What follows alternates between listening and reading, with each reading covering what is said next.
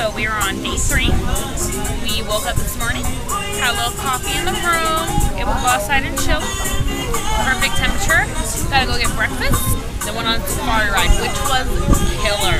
We gotta go see a bunch of different stuff like a cat and a coffee plantation, along with seeing 92-year-old woman inside of her house, and in the back was where her kids' houses were. It was just awesome. We got to see exactly how they really live in the Republic of Dominicana.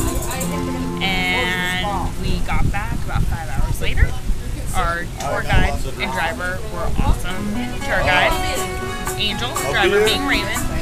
Very knowledgeable, was able to share everything with us, answer any questions for us, and serve us a lot of rum, water, and Diet Coke. And we went body surfing for the first time, and he got out in the Caribbean Ocean with us. We went to a gorgeous beach. Caribbean Sea.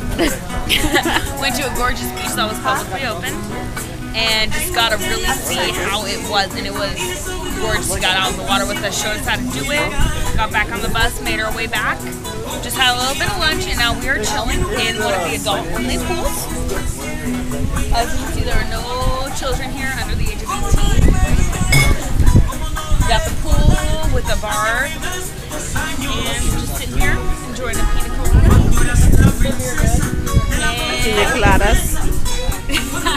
Having the time pass away. So basically we're chilling in paradise. Yes. Day number 3. And we still have another whole day. Yes, we do. Good times. That's all. This was spinning it around.